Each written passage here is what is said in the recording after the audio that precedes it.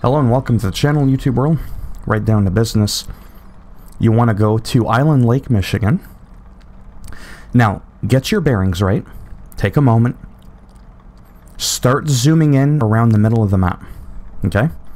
Now, this might all be grayed out for you.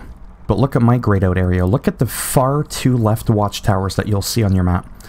Go somewhere in the middle where the circles join. Start going to the right and you'll see this little smoke stack chimney looking tower. Zoom into it. Start crossing the river and you'll see like a little bay here. Like a little nook. Keep going. And right around here is where the upgrade is. Which is basically directly west of this watchtower here. Okay? You got your bearings? Because you will see the watchtower on your map even if you didn't discover it.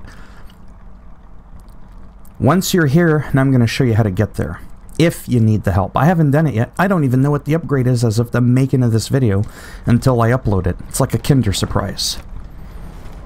I'm going to turn before the watchtower. And as you can tell, on paper, looking at the map, it might look like, oof, how are we going to do this? But I'm showing you in the flesh that it's actually super simple. But it might look a little tricky, right? When you look at your map, you're like, ooh, how's that going to work? Okay, now's not the time to get stuck in the mud. You're making me look bad. What do we got? We got the Gb-6V 2400A. It's a 6 gigabyte, 2400 megahertz speed engine. That was me trying to be funny. And it is for the Ford CLT 9000. So, that's it. There's not much else to say. So if you liked the video, give it a thumbs up.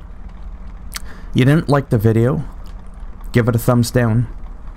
And I'll drag your ass out of your car, and you'll get a little bit of this. Oh my God! Damn. Once you come to, you want to redeem yourself, you want to subscribe to the channel, that would be greatly appreciated, but if not, it's okay. Thanks for stopping by anyways. Take care, boys and girls, or whatever it is you identify as, and as always, hopefully I'll see at least some of you in the next video. Bye for now.